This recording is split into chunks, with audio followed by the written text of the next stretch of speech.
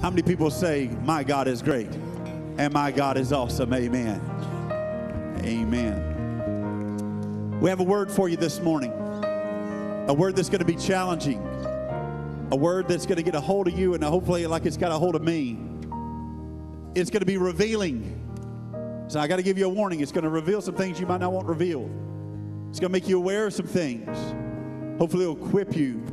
But most importantly, it's going to challenge you. If you're ready for the word this morning, let me hear somebody say, oh yeah. Let's look at the word of the Lord then. Turn with me if you will. We're going to start a series today, but we're going to look in Isaiah, the 6th chapter, the 1st verse through the 8th verse. This is a scripture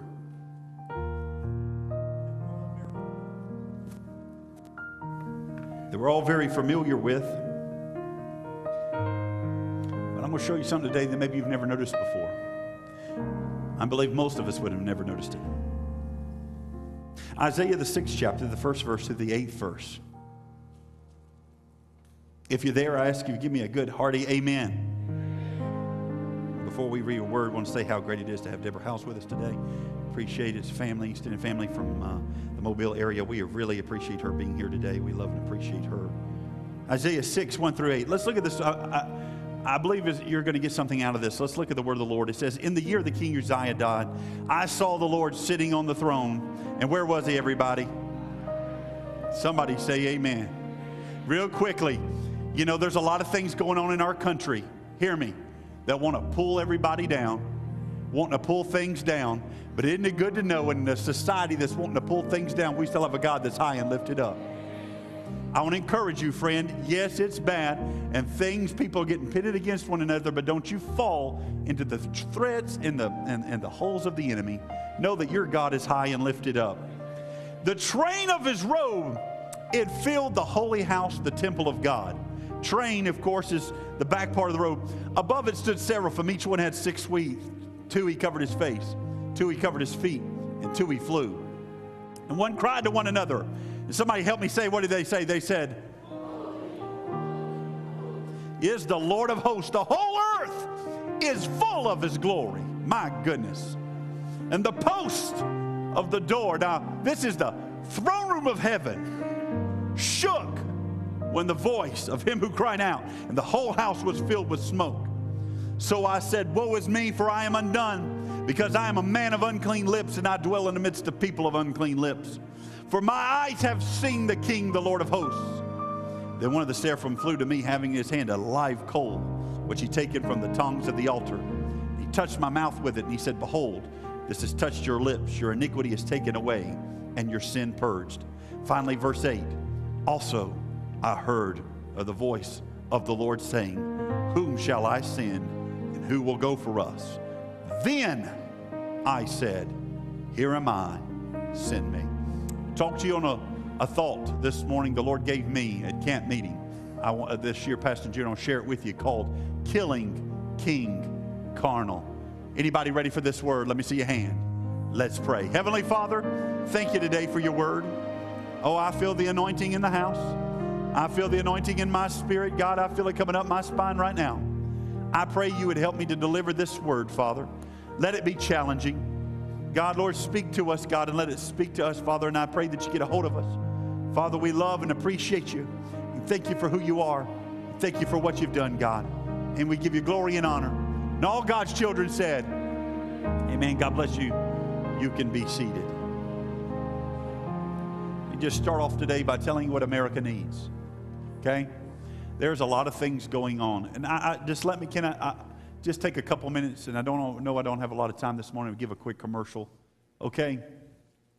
Can I tell you that there are people on Facebook, believe it or not, that are less than intelligent, that represent about 1% of the population. Let's even break it down one step further, their race. Okay? They provoke emotions on both sides. We are the children of God. And I was praying this week as it really hurt me for our country. But I see people get frustrated by what somebody did that are so silly, and can I just say the word dumb? And it causes you to type up a response that somebody who's a child of God is going to read, and now that's passing that poison into their soul. Listen to me, friend. Hear me what I'm telling you. This is a debate for the world. But when I was praying, I said, God, the world is so dark. And God said to me, don't be thankful for the darkness, because that causes the light to shine. We are the family and the children of God. And you know what? I wish the world didn't hate each other. But even though they hate each other, isn't it good to know inside this building, we love each other regardless of social status, color, sex, gender, whatever. I wanted to pass that on to you. And now let's get into the Word of God real quickly if we can. Just want to tell you that. Don't pass the poison on. Because what America needs today, in the midst of all this stuff, is to get a vision of what Isaiah got a hold of. Isaiah got a hold of a vision when he said, man, I saw some things. And in a day and age where my people were drew away from God, I got a hold of a vision and I saw God, and he was high and lifted up. Matter of fact, his robe, which symbolizes your worthiness, it filled the whole room. That's how great he was. I mean, I saw some things. I saw some angels that had 6 wings, because just evidently 2 wouldn't do. But they had 6 wings, and with 4/6 of it, they covered their feet and their face because they just didn't feel worthy to be in the presence of God. And with 2 wings, they flew around. And what an awesome, majestic creature it was. But you know what this majestic creature did? Spent his time singing about how holy and awesome God was. He said, I saw some things. I saw some awesomeness. And that's what we need today, church. In a day and age where the church is losing its way, and God knows America is, we need to be reminded there is a God who's high and lifted up. But I could stop right here and I could divulge more in America's culture, but I'm not going to. I want to talk about the church culture, because this is going to do with what I'm about to talk about. Anybody testify this morning that our church culture is going over a massive overhaul? I can't help but notice the giant changes in how we go about seeking God. Changes when everything has become more important than church. We want a church that bends around us instead of us bending around our church. Anyone else remember growing up going to church, man, 3, 4, 5 times a week? You know what I'm talking about? You had Sunday morning, Sunday night, Monday night prayer night, Wednesday night youth night, discipleship night. Then you had a fellowship night, and you was at every one of them. Anybody remember those day and age? You know what your pastors do nowadays? What in the world can we come up with that's going to get people to get out of their chair and realize that fellowship's important and come to church and to support? Brother Brian, am I lying on that? You did it for years. We have to get together and think, what in the world can we do that will bend around people's schedule, that'll motivate them to come to church? I've seen a change in that. I tell you something the other day, I heard some news that it shocked me to what I was hearing. It shocked me that I heard that this church, it's not that they had a want, it's had what they didn't want. It's okay to have a preference, but how many people know out of the abundance of the heart, the mouth speaks? And I heard we specifically don't want a preacher. Now, this is a Pentecostal church. And I began to think about that, and I've dwelt on that, and I began to think, man, how much has things changed in 10 years? Now, we can come up with any kind of excuse that we want, okay? But when you say, I don't want someone to flows with the Spirit, basically what you're saying is we've become a people that listen with our ears when God intended for us to listen with our spirits.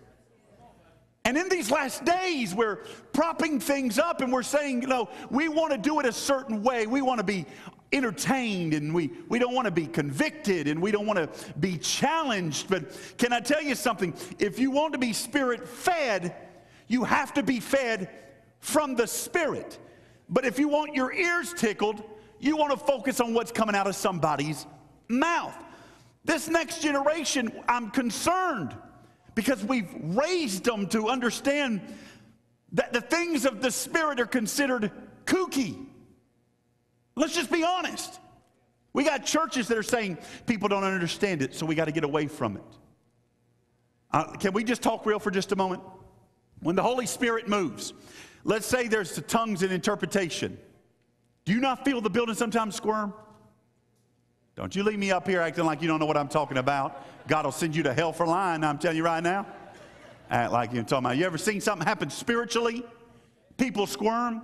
When these last days, people are trying to remove the squirming, and I'll talk about that for just a second, but we've talked, and our kids don't understand these things. They think that we can have a form of godliness but deny the power thereof, that we've taught them to be spiritual when God speaks to you and to go tell a stranger something, say, hey, God wanted me to tell you this. We begin to think that might be a little kooky, but think about Galatians 5:16. But I say, walk by the Spirit, and you will not carry out the desire of the flesh. Now, here's where we're going to get to, the desire of the flesh. We need to see the Lord high and lifted up so we can walk in the Spirit. The problem is today, we're walking in the flesh.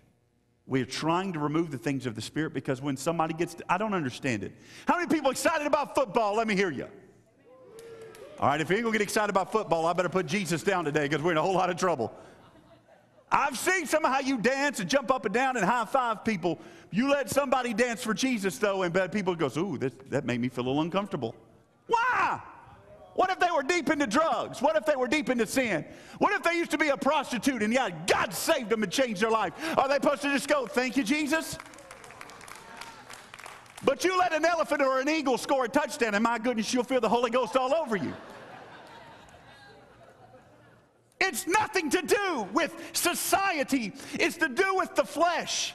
And the flesh will always go against the Spirit. So I want to tell you that as I begin to preach and pray about getting ready for this sermon series, I want to tell you what happened. I'm not going to be able to get on the floor today, guys, because my back's out. So I'm going to stay up here. But let me tell you this, during camp meeting, I had already had a sermon series laid out. I was excited about it. I was working on the graphics.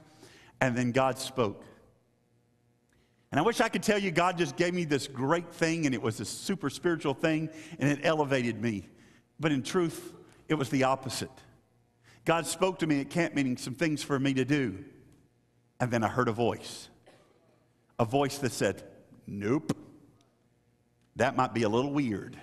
Nope, that sounds like a lot of work. Nope, that will never happen. Nope, you can't do that. What will people say? Now, we would stop here and say, who was that, Brother Donnie? And you would think I would stop and say that was the devil. But it wasn't the devil. The voice belonged to my greatest enemy, me. It was my voice that raised up. It was my voice that spoke. It was my voice, the enemy that was within me. And then I began to think about that. You know what I did? I went to the altar and I said, God, you gave me a vision, and immediately my flesh is saying no. And right when I began to feel bad about that, I'm reminded of the spiritual matters in Galatians 5:16 through 17. Let me read it to you in its entirety now. But I say, walk by the Spirit, and you will not carry out the desire of flesh. Look at this flesh. Okay, your body. You're a spiritual being enclosed in a fleshly, carnal, sinful body that was passed down by DNA through the sin in Adam and Eve. For the flesh sets its desire against the Spirit, and the Spirit against the flesh. These two are in opposition of one another, so that you may not do the things that you please. There's a war inside of us this morning. There's a spirit that God is giving us and telling us the things, the spirit that will go to heaven. But also, there's a flesh of work, what I like to call King Carnal. Carnal is another word for flesh. It's this body. You know what even Paul said? Paul said this, who wrote most of the New Testament. He said this, why do I do the things that I don't want to do? What a wretched man I am. That's Paul, who did all these miracles, who shook a serpent off in the fire. There's a war today inside of us. You better listen to what I'm telling you today, friend, because you have a King Carnal. A King Carnal that you know you should be praying more, but King Carnal says, no, I'd rather be on my iPad and sit in the chair. You've had a hard day. What about the spirit that says you need to be faithful? Forsake not the gathering of your brethren. You better get in church and be faithful because you don't know what the future holds. But King Carnal says, that snooze of 15 minutes ain't good enough. I need about an hour snooze button. What about the spirit that says you better start a fast? You feel God speaking to you to do a fast. There's something to be done, God is moving in you. But what does King Carnal say? You want to go 2 days, 3 days without eating? Nope, I think not. I need you to hear me today, friend. There's King Carnal. You have a war inside of you. My question to you is this. Who is ruling your life? Is it King Jesus or is it King Carnal? Is King Carnal keeping you with a rotten attitude? Is King Carnal keeping you talking about your neighbor? Does King Carnal keep you just driving up strife? Does King Carnal, what is he doing in your life? You might say, Brother Donnie, what in the world does this have to do with Isaiah? I want to show you what the Lord showed me when I was praying in that altar, because I said, I felt bad. It's like God immediately, I felt this thing, and I thought there was something wrong with me. But the truth is, friend, that's why we got to have the Spirit in these last days. Because there's flesh and there's deception going on. And if you don't have a Spirit-led church where the Spirit can show us the truth, we might find ourselves getting in line behind people whose doctrines are false. But God wants us to raise up and understand that there is a King Carnal, and there's only one thing we can do with that King Carnal. Kill him. So I told you about the great things that God did in Isaiah, right? And I showed you the vision that we need, this church's need. But we get so caught up in the power of the vision that we miss the most important words. And let me show you this. Let me think about this. Let me drop this on you. As awesome as this vision was, do you know this story doesn't start off with the vision of God? It doesn't, friend. It doesn't start off with the vision of God. It didn't say, I saw the Lord high and lifted up. Let's look one more time at how it starts.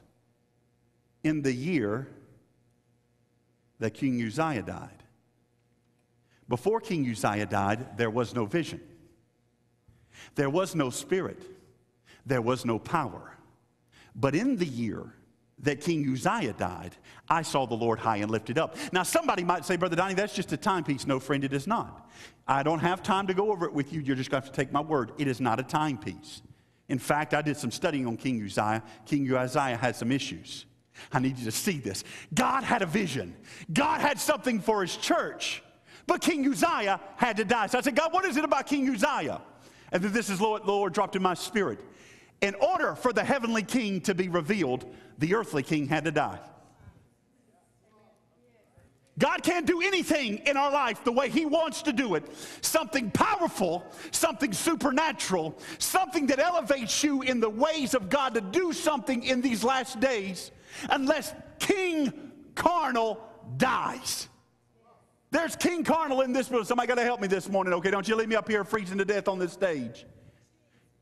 We got to have the king to die. In these last days, we've got to get rid of the earthly king so God can give us a vision of the heavenly king. And I want to know, you want to tell you why churches today might be struggling a little bit, and why society and our personal lives might be struggling, is because we've lost a fresh vision of the heavenly king because we're too busy listening to the earthly king. But the time has come, friend, for the king's head to roll. I know that I've been living with him a little bit too long. I look at what God's trying to breathe in me, and he's saying, nope, can't do that. Nope, that sounds like a lot of work. Nope, that sounds like sacrifice. Anybody else got a king in this building? Well, I said, let the king's head roll, and long live the King of glory. Let him move in my life. Let his glory shine through. Give me a vision of who you are by letting the carnal king die. The carnal king that holds on to a grudge. The carnal king that makes everything in my life more important than the things of God. Hear me, church. The miracles that God can do in us and through us and our children doing a fresh thing, but he cannot do it if there's an earthly king living amongst us. We have King Carnal. King Carnal. I want you to know God wants us to kill him. King Uzziah had to die in order for there to be a fresh vision. I'm going to show you a little bit about that in just a minute. I don't know what your king is today, but anybody else know what I'm talking about? We have carnality. The church used to be spirit-led, and they walked by the Spirit.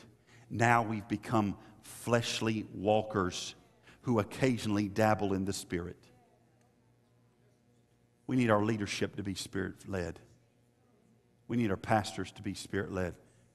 But you want to change a city? We need a church to be Spirit-led.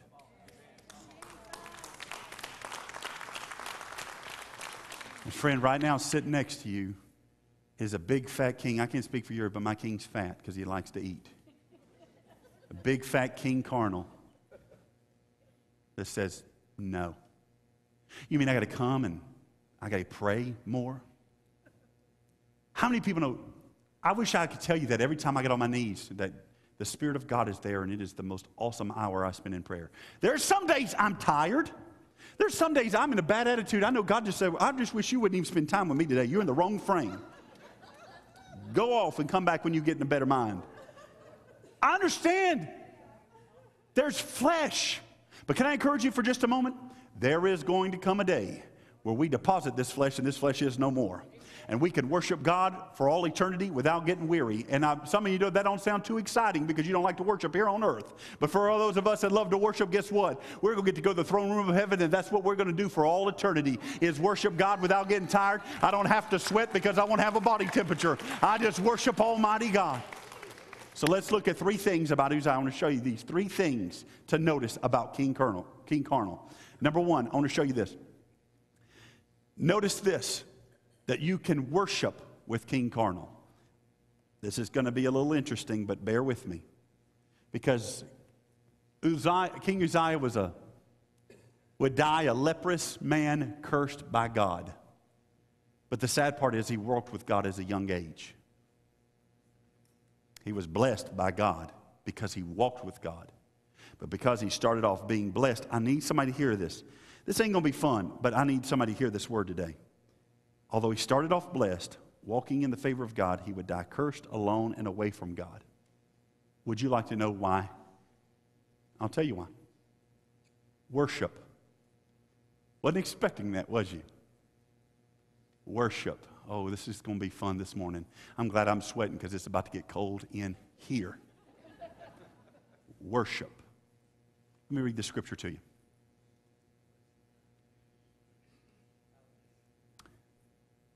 Next scripture. There you go. But when he was strong, his heart was lifted up to his destruction, or against transgressed against the Lord of God. Now notice this.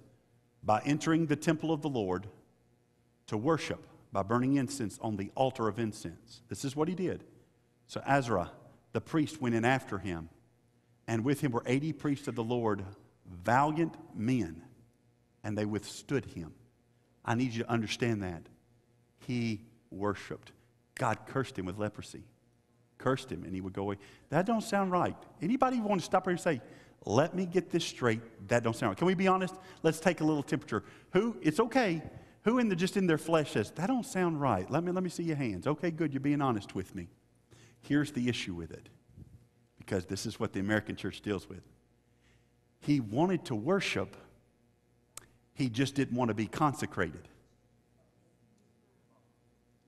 Jay, he wanted to go and worship like everybody else. But the problem where the priests were consecrated, that means to be devoted fully to God. He wanted to do what he wanted to do. He wanted to live how he wanted to live. But then he wanted to walk into God's house and then worship like everything was okay. Anybody else feel that? Well, yeah, cold just then, didn't it? Because today's church has got it wrong, friend. We've made it about worship. Everything's about worship. But you can't have worship without sacrifice. Somebody needed to say it. I just did. It's been that way since before there was a word of God. You can't have worship, Jonathan, without sacrifice. Let me put it to you like this. The Bible says in Romans 12:1 that we are to live as living sacrifices, holy and acceptable. The problem is we've got convinced by the lights and the great music and the hooks and the songs that can get us moving and get us clapping and no, Brother Donnie, I just can't worship to certain songs. No, you just like certain styles of music. It has nothing to do with worship. Can be done when you're just by yourself. The other day I was just by myself. I made up the worst song in the history of mankind. I was off key. It didn't rhyme and made no sense, but it was a worship song unto God for what he'd done in my life. We want to live the way we want to live. We're infatuated with the world, but the Bible says that without holiness, no man shall see the Lord. Holy means to be set apart, to be different. We want to drink what the world drinks. We want to put on our body what the world puts on their body. We want to go what the world goes. We want to watch what the world does. We're enamored with the world, but then we think because it's about worship, we come in this building wallowing with the world, being a harlot, sleeping around in this spiritual age with spiritual other things, come into this building, and God is looking for a white bride, and we want to lift up our hands. But you can't have worship without sacrifice. You got to be holy for your worship to get through. Now listen, none of us are perfect. Anybody mess up this week? I have. But there's a big difference in sinning and living in sin. You need to look at your life and evaluate. I tell people all the time when they're saying, you know, I know they didn't do this 20 years ago, but I've been really wanting to do this, or I've been really wanting to get this. My first question to them is always this: why? Ask yourself why. Is it because King Carnal wants it? Is it because your flesh desires it? Or is it because your spirit wants it? Why is that important? Because if you feed the carnal, your carnal's going to be stronger than the spirit. And we want to know why we don't have the spiritual discernment. When we get guest speakers or pastors in other churches come up and preach and having affairs or doing this, that someone says, how did nobody know? Because we've been feeding our flesh so long that our spirit is dying of anemia. But the good news is, if you'll feed your spirit according to Galatians, carnal will die. The flesh will die. Oh, I knew it'd get cold this morning, but it ain't slowing me down. It's okay. It's right okay. I'm going to preach to myself. Brother John, will you help me a little bit? Just tell me so I don't get too cold up here. You understand what I'm telling you? You won't hear this preached at other places. And I'm aware that I might catch some heat for it. Really don't care, because it's the truth. Galatians tells me this: the flesh and the spirit are warring together. We come in here because we lift up our hands and we make it about worship. We think we're living right. But living right is when somebody cuts you off and you want to go, I'm getting so angry thinking about it, I just sinned in the pulpit. But the Spirit says, nope, bless them in Jesus' name. Or when somebody comes up to you and they're talking about you and they hurt you, and the flesh side wants to react, but the Spirit says, I bless you in Jesus' name. The carnality that makes you want to go wring your teachers of your kids' school neck because the way they're doing your baby, the Spirit side says, just get on your knees and loose angels and the Holy Spirit in that building. We have got to get to the place, friend, where we start killing the flesh and start letting the Spirit live. Is that okay this morning? Amen. All right. Let's write this down and then we'll move on real quick. Think about this statement real quick. We honor God with our mouths, but our hearts are ruled by King Carnal. Is this hitting anybody else like it did me? Maybe I'm just a sinner. Y'all just need to pray for me. But some days I'm realizing I'm honoring God with my mouth, but I'm desiring anything but this. Here's a good example. Who wants a litmus test? Let me see you here. You say, oh, yeah. The ones who didn't say nothing, you were right. You don't want to hear this. You want to know what your passion is? Follow your checkbook. That hit me hard. I ain't going to tell you what my passion is, but I'm telling you, I'm working on it. I want to tell you something, friend. Don't honor God with just your mouth. Let's look at point 2 and go a little faster. Point number 2, notice there's a way to resist King Carnal, because this is not just a flesh, personal problem. Kenneth, this is a church problem. We've allowed, I talked to you about those just a minute ago that don't want people to be uneasy in church. There's a term called seeker sensitive. So we don't want people to squirm. But the problem is, according to Galatians, they're going to if the Spirit's in the building. Because the Spirit, anybody ever come in the building and just get convicted? Is it just me? But don't you love it? Because that means God's speaking to you. God's showing you how to get closer to Him. If you're in a church and you don't feel that, you better run. Because that means God's ain't in the building. Son, I come in here and your worship sometimes convicts me, and I go, I got to make some life changes. But that's good. It's a church problem. And we put up leaders who want to bring in the masses. They just don't want them to kill King Carnal. You know what the Bible says in the last days, men will heap up for teachers for themselves to hear what their itching ears want to hear? Honey, we're in the last days. They want to hear a smiling preacher tell you, God's going to bless you. Yeah, but you know what? He's also going to challenge you. And it's the challenge that brings forth the blessing. I want to show you this. Then we're going to get ready to go home. It's this last days, this carnality has got out of the believer and it's gotten into our churches. And that's where we're struggling. We've got it, and it's flourishing. And people said, look, if we remove the Holy Spirit, and we remove the conviction, then we'll draw bigger crowds because people won't squirm. My friend, I'm not an idiot. I do know that we could fill this place up if I just sat on a stool and just said, now let me tell you all the great rainbows and unicorns that are in your life. I know some sermons like this, some people ain't going to like. But one of these days, I got to face God, and God's going to say, you know how many people you could have made a change in their life and things would have turned out differently if you'd have spoke what I gave you to speak? What did he speak to Jeremiah? He said, be not afraid of their eyes, but preach what I give you to preach. Friend, we have got to realize in these last days, it's making its way in church. So what do we do? What do we do? Kenneth, can I borrow you for just a second before we get ready to go home? What do we do in these last days? Now, Kenneth's a good man, a great man. So he's going to represent just this evil King Uzziah, King Carnal spirit. You didn't have to look evil. He got evil all of a sudden. There's not an Oscar on the line. I love it. Did y'all see that face? You was sorry. But this spirit is making its way, and I want you to go up, and it's making its way, and we see it. We've seen it for some time. It's a way into the pulpit. Just like King Uzziah, go ahead. King Uzziah made his way into the temple. Some people said, hey, King, you really should be doing that. And he said, no, I'm the king. I got bodyguards. I'll have your head chopped off. And he goes and he makes his way in the pulpit. How many people know that this didn't change overnight? We've sensed things for the better part of 10, 15 years. We've just kind of gone with the flow because we don't want to be the weirdo that talks spiritual nonsense. But do you know there's a way to withstand King Uzziah and King Carnal? Look at this scripture with me real quick. So Isaiah the priest went in after him, and with him were 80 priests of the Lord, valiant men, and they withstood King Uzziah. This is what happened. When the carnal king made its way into the temple, Azra said, it doesn't matter that you're the king.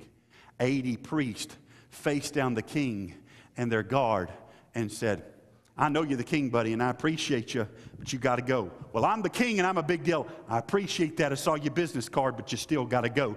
He was pushing back. His troops were doing it. They were willing to die for the cause. But then 80 priests started standing up and said, King, you got to get out of here. It's not right. This spirit doesn't belong. This is a holy place, and unholy things don't belong in a holy place. So I know you're a big deal. I know you could hurt me. I know that I could fall out of favor. I know I might lose some popularity, but I'm telling you, you don't belong in the holy place of God. And the 80 men of God took and backed out King Carnal right on out of the temple. What we have got to do is be a group of people who are willing to dig their feet in and say, I know you can call me old-fashioned. I know that you're saying my ways are dead. I know you're saying I won't be able to make a tremendous impact this way.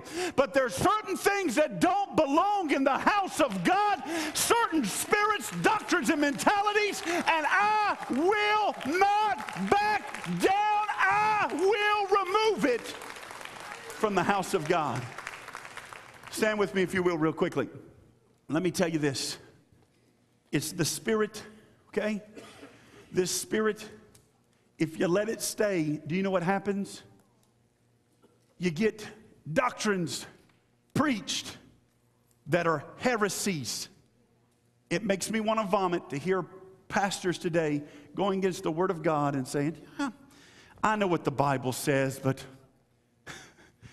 God, you know, even though He has eternal foresight, He didn't know that things would be different today and everybody would accept it. So forget about all that other stuff we were preaching about for, 2,000 years, and because God just didn't have the foresight. Friend, you get heretics stand up. It's going to mislead our children. That's why you better be in the Word of God. You better get in your Word to make sure Brother Donnie's preaching to you right and giving it to you right. And if not, you better challenge him. Hear me what I'm telling you, friend. We've got it. Look, we're going to be modern. We're going to make some changes one day that not everybody's probably going to be happy with one day. Who knows? Maybe we won't. But I'm telling you, it's not about the method. It's about the message. We can compromise on the method. One day, I don't know, I might get up here and preach in a tank top. It might be socially accepted. I don't know. It'd be hard for y'all to concentrate with these guns. I'm with you. Ooh. They would be calling, it wouldn't be no longer we're going to church, we're going to the gun show to see Brother Donnie. Don't get the method and the message confused. The method may change, but my message will never change. It will always be God's word. The third and final thing that you need to understand about King Carnal, you can live with King Carnal. I want to drop this on you. Look at this scripture real quickly. Think about this. As long as he sought the Lord, God made him prosper. He prospered. He raised up to be this super king. I need you to hear me, and we're closing. That God did some great things in. And how, oh how. Yeah, you're right. I was about to say that. Good job. Some spiritual mistakes, it doesn't happen.